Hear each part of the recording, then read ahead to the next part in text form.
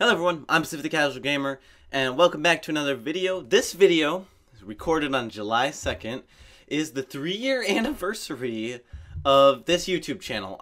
Some of you may know this, but I started actually June 2nd, but the actual birthday of the channel is July 2nd, and it's really cool.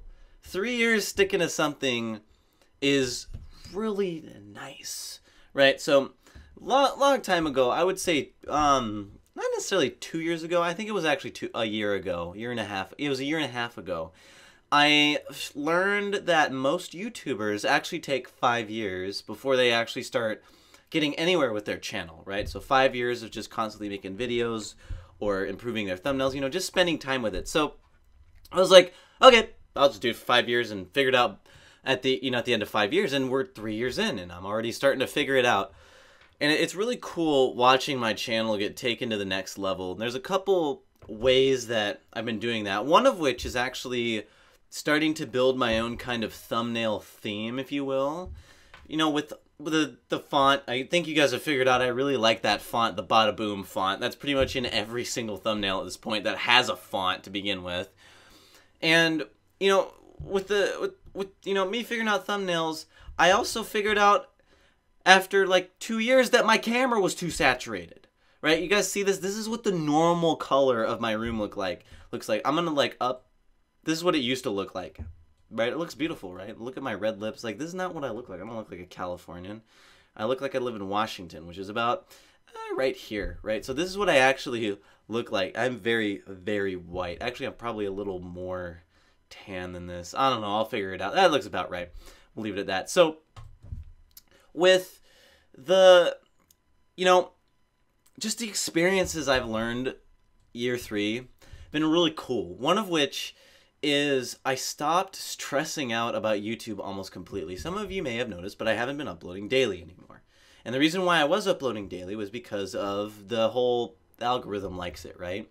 And I really learned, once my tutorials on Oblivion started gaining traction, the only thing that affected my success was if I made another one, right? I could upload all the videos I wanted. It would kind of work, but it was just the way it was. I couldn't affect my success that much. So I was like, oh, you know, I don't need to stress out about this. And I'm really, like, the videos I've been making now, I'm really proud of, and I think they're really well thought out. A lot better than what I used to do, which is this kind of video, but every day. And trust me, every day making a video like this sucks.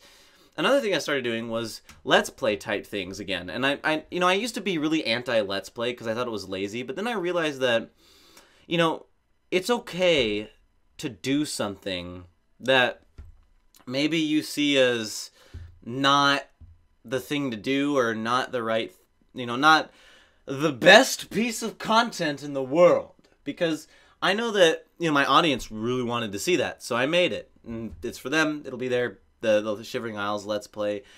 And it really kind of like, I realized that I had been caring too much about my content. I've been overthinking the topics, what I wanted to do, you know, and it's really weird looking back at this last year and realizing that a lot of my hard work was really for just learning that I don't have to work as hard as I was. It's really kind of weird thinking about that, all that wasted time. It looks like wasted time, but in reality, it's a lesson learned. So my goal for my 4th year of doing YouTube is very simple, and that is to enjoy it more and stress out less. Make the videos that I want to make, because I hadn't been doing that. I'd been sticking to my topic. I started Vlog of a Small YouTuber. I started my Let's Play. I started just making whatever videos I wanted, playing the games I wanted. You know, I changed over to DLive for about 6 months. Then I came back to here for live streaming because, you know, cryptocurrency stuff, I'm not going to get into it. Cryptocurrency is very subjective.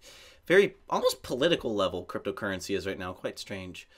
But it's really been cool watching the community grow and watching, in terms of the analytics, I have achieved something that, a couple goals that I set a long time ago for myself when I actually cared about my analytics, which was I wanted a passive subscriber growth where I gained, when I cared about analytics a lot, is gaining, just uploading videos, not having to try, and still gaining more and more and more subscribers, which I'm doing now. It's pretty cool. The other thing is I wanted to make about $1 a day on YouTube. And I got monetized a week ago, and I am making about 75 cents to $1 a day on YouTube. And it's really cool to think about that, because that means that, you know, I made $75 since I started my YouTube channel. That means that next month I get paid for the first time from YouTube around that time. It's pretty cool to think about that. Already I'm starting to, you know, start making just the passive AdSense money. I don't care about AdSense money, but it's still cool to see that I'm going to get some of it.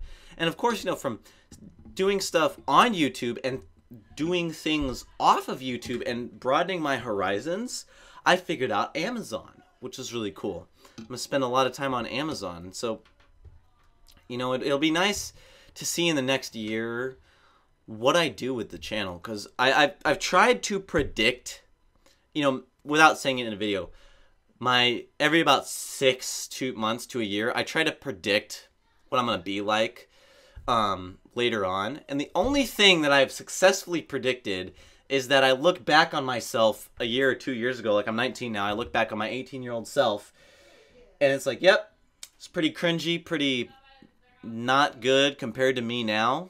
And that's the only actually successful thing that I've predicted, is that I'll look back on myself and be like, yep, I learned a lot. And I started that when I was 17. When I was 17, I was like, when I'm 18, I'm going to look back at 17 and be like, yep, I changed a lot. And that has been the case for 2 years in a row now, which is excellent. So hopefully this year is great. You know, I think I want to shoot for a 10,000 subscriber channel size this year.